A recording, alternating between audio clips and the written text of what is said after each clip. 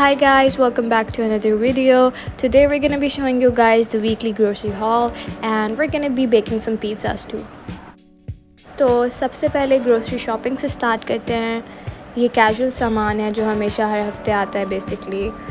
इस बार वेज हाका नूडल्स भी आए हैं। इसकी रेसिपी हम फिल्म कर चुके हैं already and honestly it was a bit disaster but test में फिर भी ये बहुत अच्छे थे।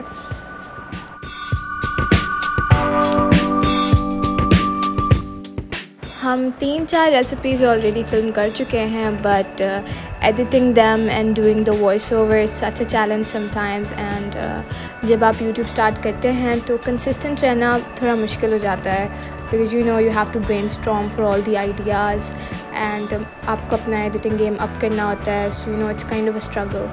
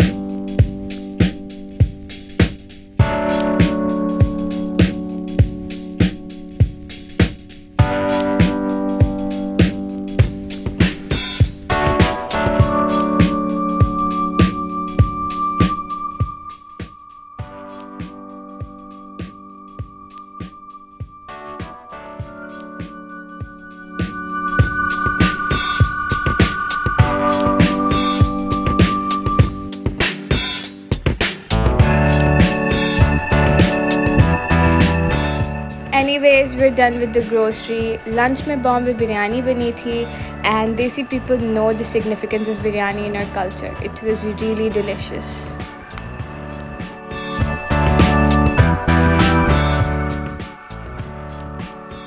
Other than that, we had to get some supplies from the grocery for DIYs and such. If you guys haven't watched our previous vlog, go watch it and see how we made fancy mirrors out of popsicle sticks.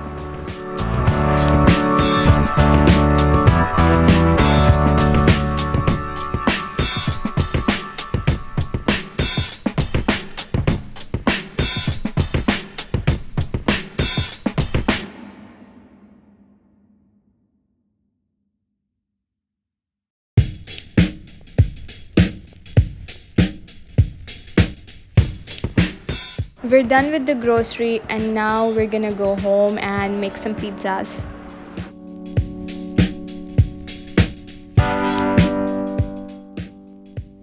Pizza dough बनाने के लिए सबसे पहले हम 1 cup warm milk में 2 teaspoon चीनी और 2 teaspoon yeast add करेंगे।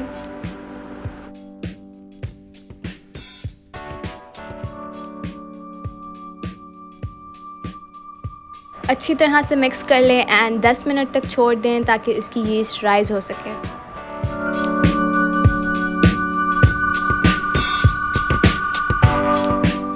अब डो को प्रिपेयर करने के लिए हम सबसे पहले 4 कप सिफ्टेड मैदा लेंगे।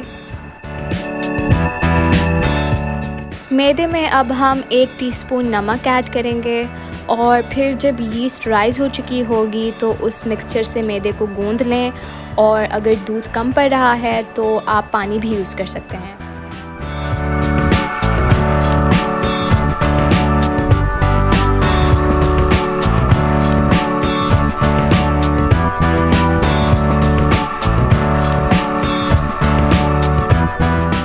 मैदे को बहुत अच्छी तरह से गूंद लें। डो की कंसिस्टेंसी बहुत स्मूथ होनी चाहिए और फिर बोल में ऑयल लगाकर डो को रैप कर लें और 1 से 2 घंटे तक छोड़ दें। तब तक आपका डो राइज हो चुका होगा।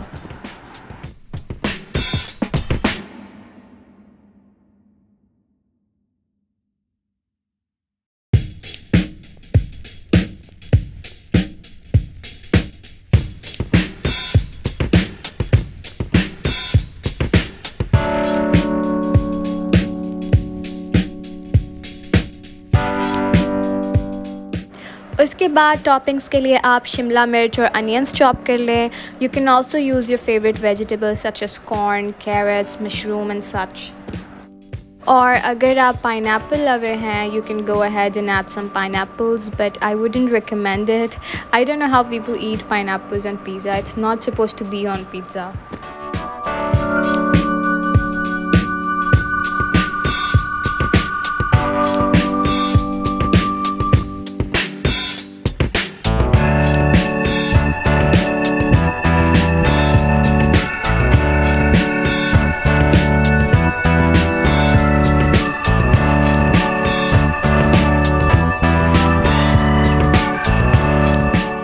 अब हम टॉपिंग्स के लिए चिकन यूज़ कर रहे हैं। आप लोग पेपरोनी या बीफ भी यूज़ कर सकते हैं। And for those who don't eat meat, just skip the meat part and fill your pizza with veggies.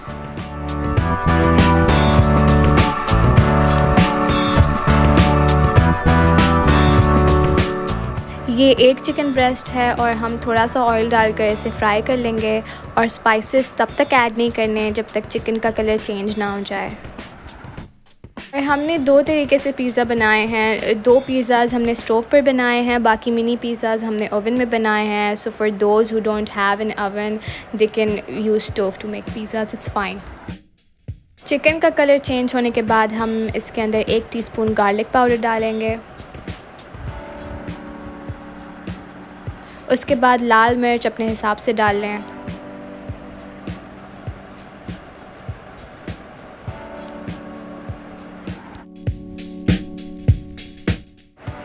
एक टीस्पून कुटी हुई मिर्ची भी ऐड कर लें।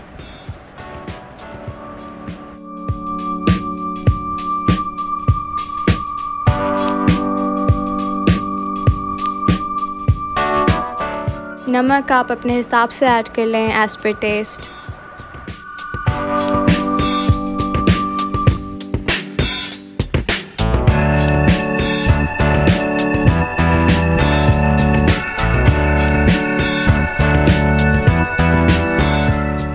Half tea spoon oregano add कर लें and less than half tea spoon thyme भी ऐड कर लें जस्ट फॉर फ्लेवर। और फिर चिकन को अच्छी तरह से फ्राई कर लें and then set it aside for some time.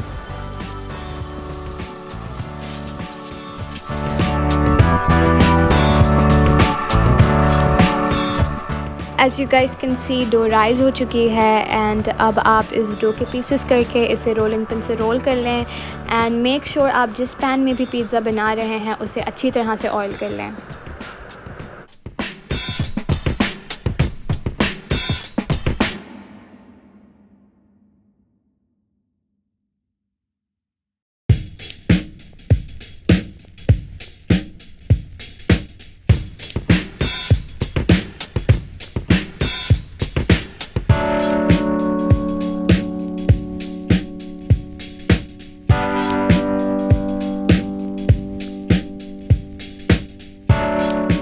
Mini pizzas के लिए हमने बहुत सिंपल प्रोसीजर फॉलो किया है। You guys can follow the same procedure, but again make sure कि आपका पैन अच्छी तरह से ऑयल हुआ हो।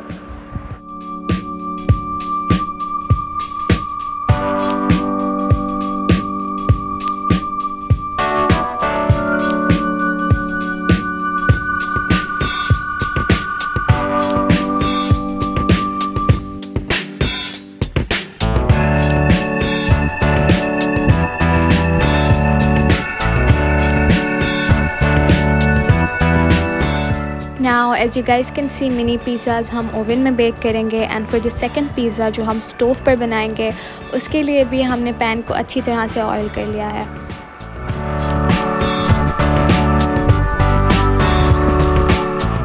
हमने कुछ पिज़्ज़ाज़ के लिए बारबेक्यू सॉस यूज़ की है, कुछ के लिए केचप यूज़ किया है।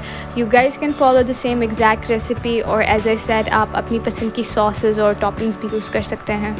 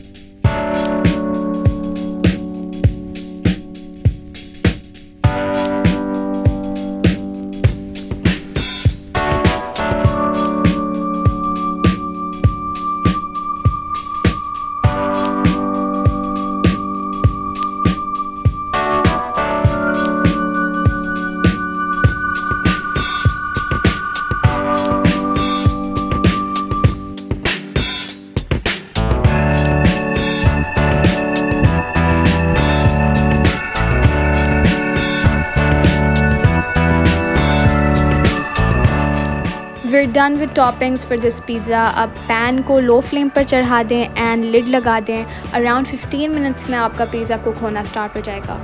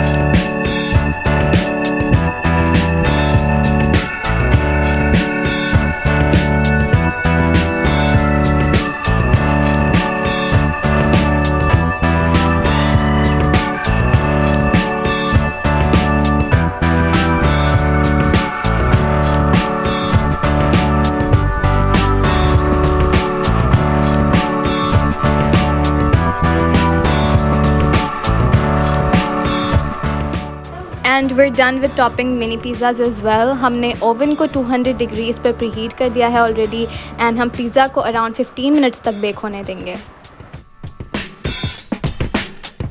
This is the pan pizza जो हमने स्टोव पर बनाया था and see how amazing it looks despite the fact कि ये स्टोव पर बना था. Looks pretty professional to me.